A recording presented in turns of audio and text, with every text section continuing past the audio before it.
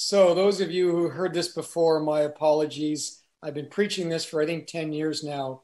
Watch out for my ConMed concerns because I am a consultant for ConMed. The rest are non-applicable. Here we go. Oh, did I say operation was good earlier? Remember, that was insertional. Now we're non-insertional. Poor David Beckham here. Look at him. He just had someone kick him from behind, or at least he thinks that. Ruptured tendon gone. All right, so why do we operate? Why do all you guys want to operate in America? Holy Moses, they must be paying you well. Anyway, operations are good. They are good because they put sutures across that tendon and hold it together. And that's good if you're going to be reckless and you don't have a physiotherapist like I have, Daniela, to do it right. You need a great relationship with your physiotherapist and great communication to make sure you avoid the pitfalls of non-operative.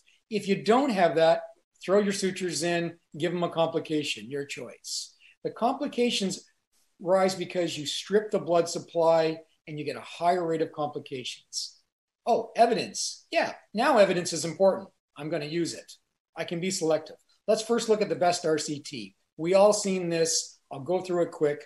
Kevin Willett's study for the late Sandy Kirkley, who died tragically in a plane crash. Kevin Willett took the study to fruition.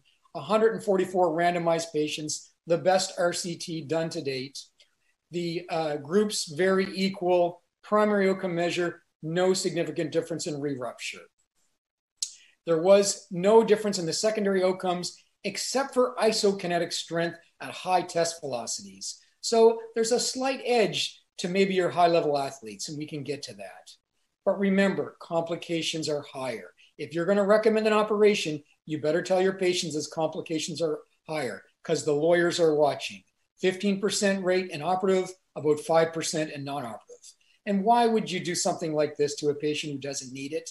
If they need it and they want it, give it to them, but let them choose. The most recent meta-analysis, happy to say this was done by my resident at Harvard University as her master's. What she did was really clever. She took all the randomized control dates to date, and she showed that yes, indeed, you Americans are right. There's an increase in the re-rupture rate and there's decreased strength, but there's lower complication rates with non-op.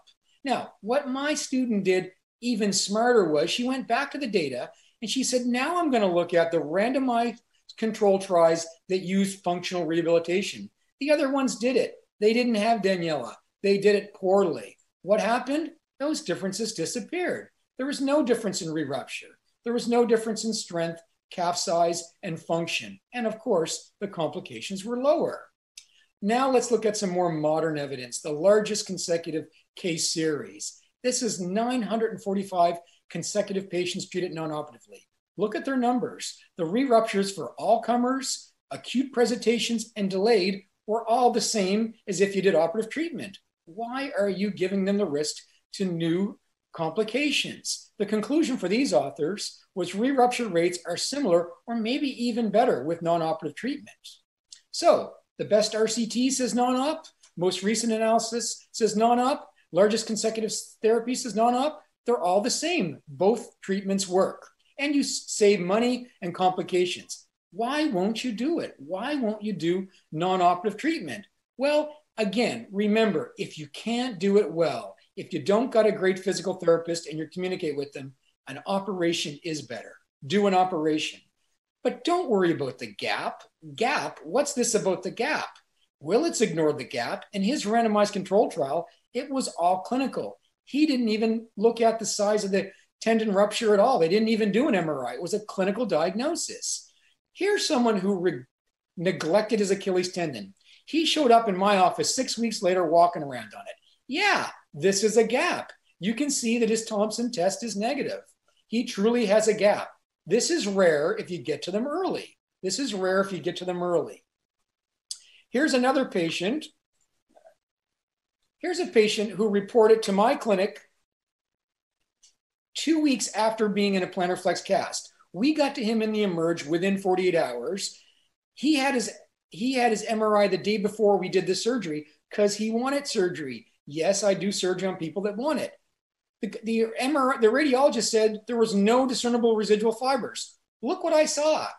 The tendon is healed after 2 weeks. What am I in there doing? How embarrassing. I warned him. We threw in some sutures and made it better. Look at this tendon. This tendon before surgery, another young macho guy who wanted surgery because he knows it's the best. Look what he had. He had a 6-centimeter gap, said the radiologist. I can't see a gap. Do you see a gap? This was the day earlier. That gap healed in one day. How can you believe that? There is no gap. And we presented this at BOFAS. We had 69 patients at 1-year follow-up. None lost to follow-up. Average gap size reported by our musculoskeletal radiologists, 0.6 to 10 centimeters, 10-centimeter gaps. When we looked at the outcome, there was no correlation between gap size and clinical outcome.